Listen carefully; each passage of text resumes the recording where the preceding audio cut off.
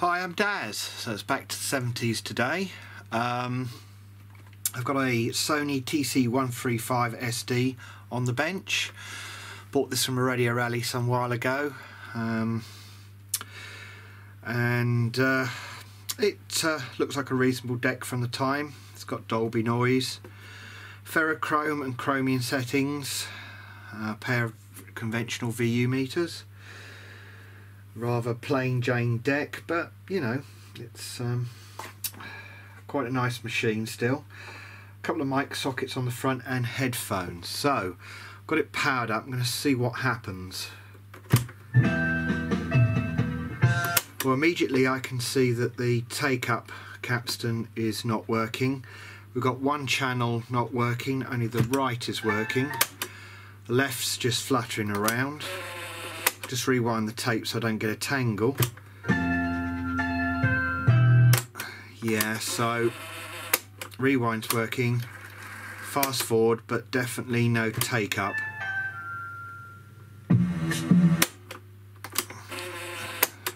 Okay, so two things it could be. Could be that there's a problem with the record playback switch, because I notice the VU meter keeps going up and down. That's usually a good sign. So I'm going to shove it into record mode and just see if that clears it.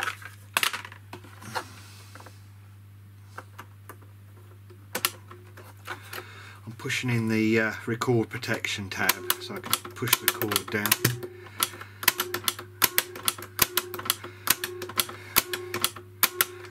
Let's see if there's any difference, see if I get the other channel now.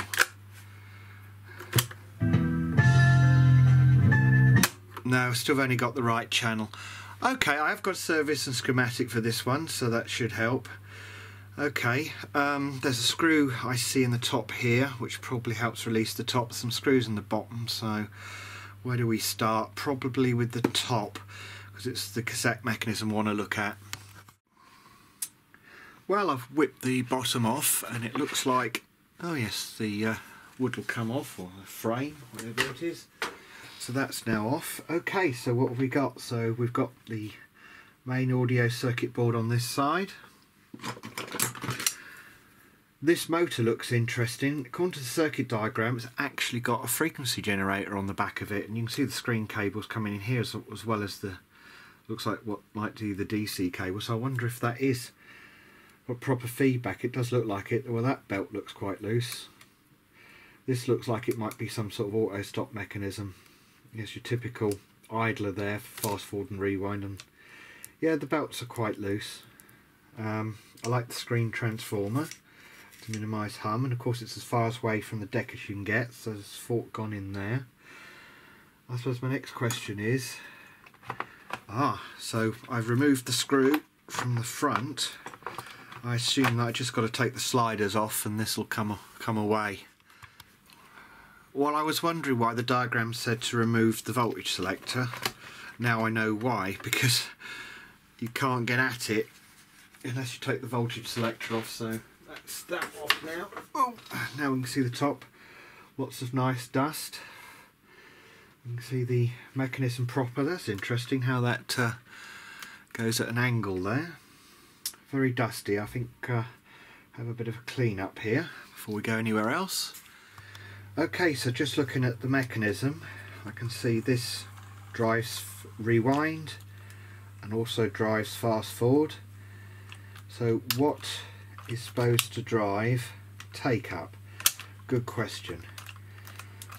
Well, this spool is in contact, but the question is, what else should it be in contact with? I also noticed there's an idler here, and I wondered for a moment whether that should be making contact.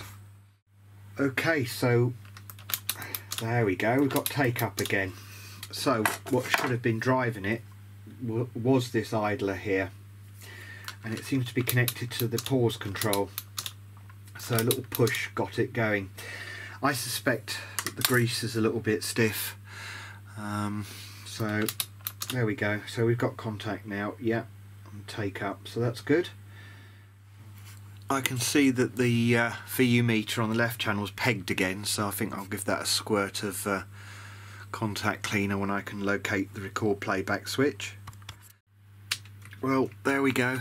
There's a pair of switches in this one, so they just need a quick shot of contact cleaner if I can get it to focus. There we go.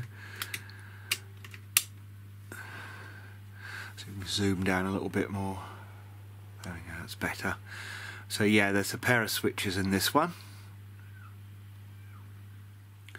Well, we've got take up now. I've cleaned the record playback switch and we still have a pegged meter, so that's not so good.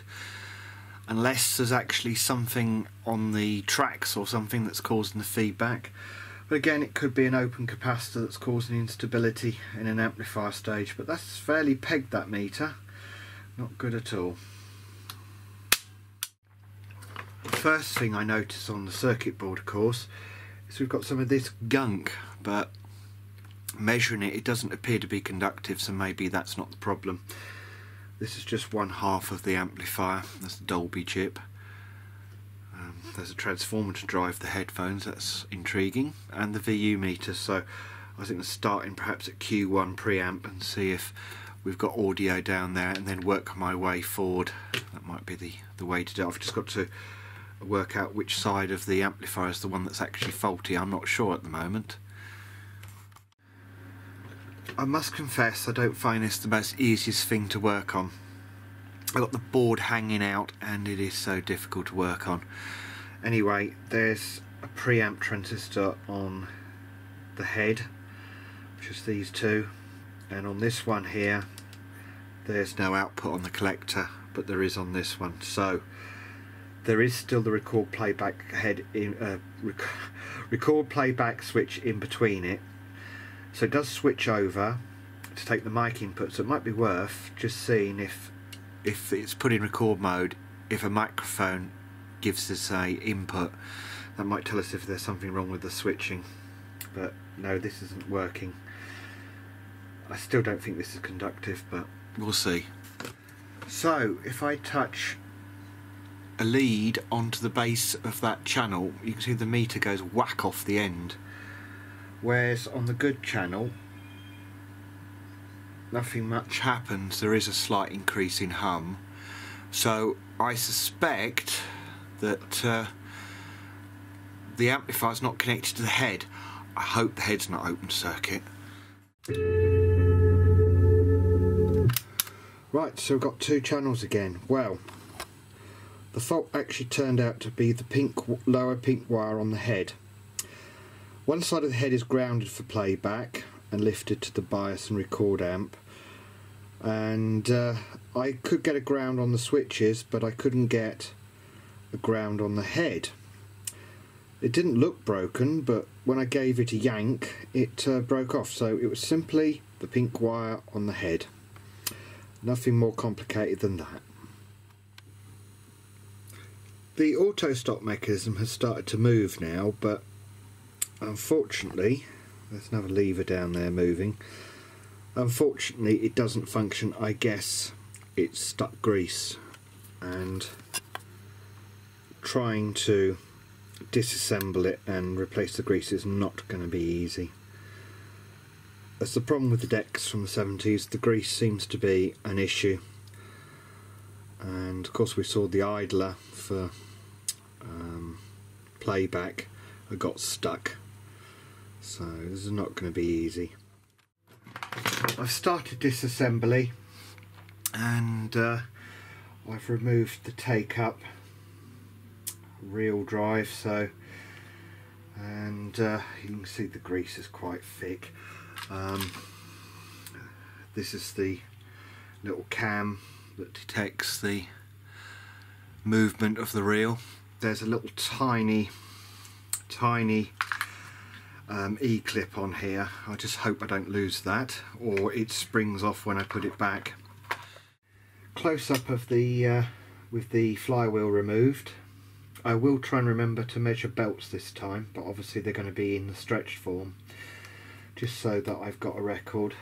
I'm still trying to figure out how come this is stuck, but there is a spring on that. Looks like from what I can work out, this mechanism is removable, the auto stop mechanism, so maybe I might unscrew that and see if that'll come out. There's a spring here. So this is the flywheel belt. It's 1mm square belt. I expect the best way for me to measure is to put the belt across here and just tighten it up. Now what would you regard as tight there? It's about 130. There we go. Auto stop belt, about 0.9.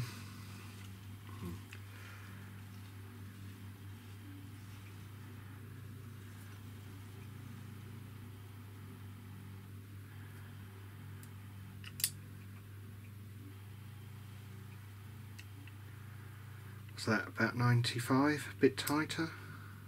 Yeah, about 97. Obviously they're stretched. Counter, that's another 0.9 square belt. Right, let's see.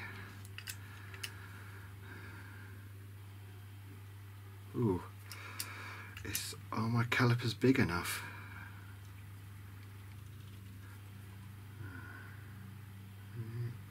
Just getting tight now. What's that? Yeah, 130. Just looking at how the auto stop works, so this lever is pressed down, which pushes onto this bar, which is currently not being held in position very well. When that bar is pushed down, that's what releases all the controls. So it does work in multiple operations, that's good. The spring here, and this is the mechanism that goes up and down, driven from the motor. There we go. So there's two screws here. I wonder if that can come right out. The diagram appears to say it can. Yes, indeed, this does undo, although I'm having trouble because ideally I need to remove this bit here to remove it. But I'm just thinking actually I might now have enough access to clean the grease up that's down here, and I've got enough access to probably clean it. I'm always nervous about taking things too far to bits and not be able to get them back together. But call me a chicken, but there we go. Here's the take-up clutch. You can see there's a little felt pad here, and you can see an adjuster there that just varies the tension, so you can adjust the take-up tension. Here's it disassembled even more. You can see how slow that is to return. I guess that's the grease around here that's a little bit sticky. I'm just cleaning that off now. So this is close up the auto stop mechanism. So I haven't quite figured out how it works yet. Right, well, we are really disassembled now. Here's the slider. There's the gear wheel. That just pulled off, and it's got a spring holding it in place. I assume it's some sort of clutch.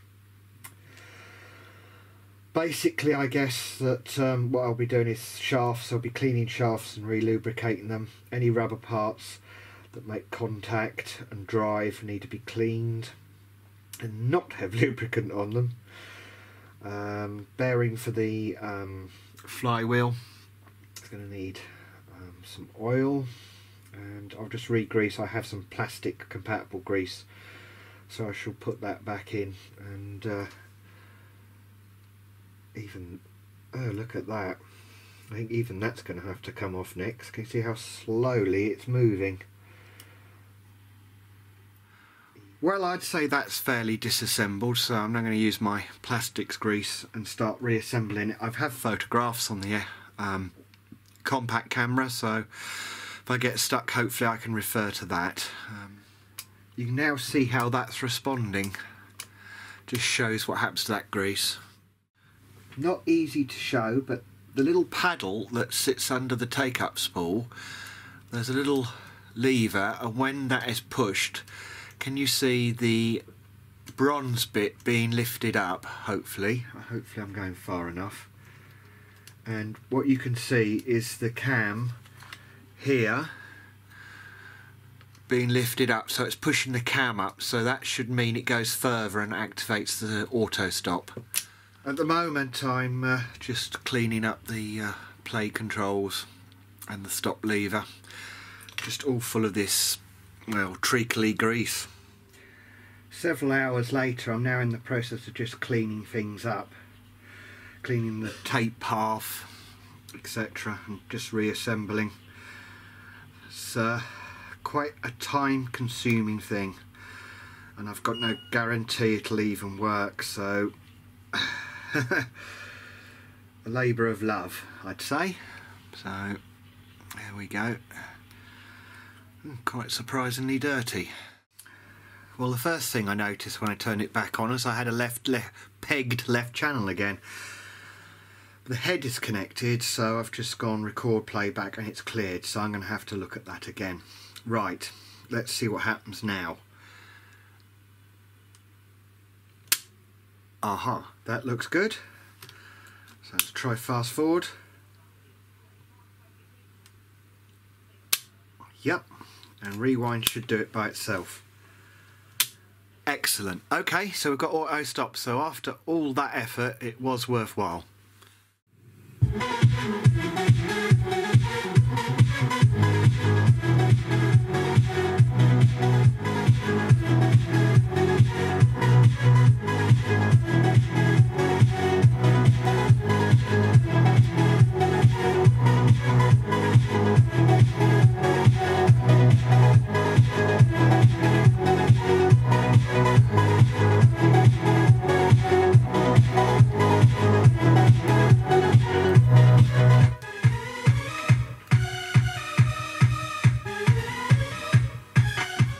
That's the tacho signal coming back from the motor. I just thought it would be interesting just to have a look at that.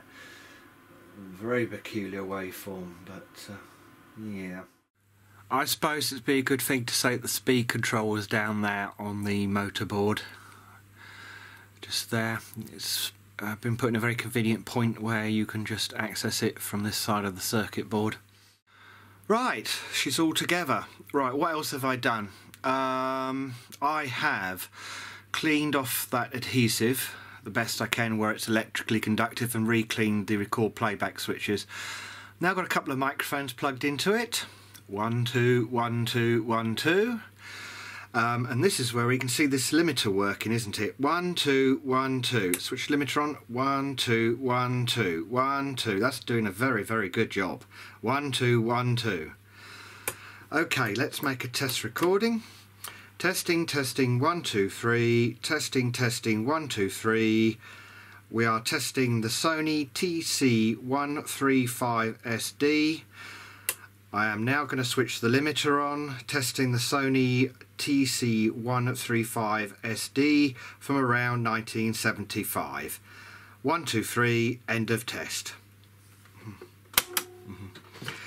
No, I had to turn the amplifier off because I nearly deafened myself with the feedback. Recording. Testing, testing, 1, 2, 3. Testing, testing, 1, 2, 3. We are testing the Sony TC135SD. I am now going to switch the limiter on, testing the Sony TC135SD from around 1975. 1, 2, 3, end of test. It's a nice sounding deck. It sounds solid. I think having a tacho on the motor actually helps to reduce the wear and flutter, but it's a very nice deck for the age of it, I think. So yeah, I'm quite pleased with it. No capacitor's changed. As for the instability, not seen any trace of it since. As I said, I've re-cleaned the contacts and removed that adhesive, and it all seems very, very well now. And of course the head hasn't got any wear on it because it's a ferret head, so it's going to be pretty tough. Anyway, I think that'll do for this one.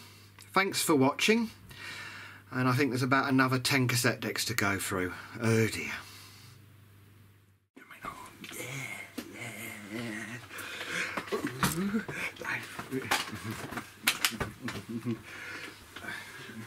Yeah.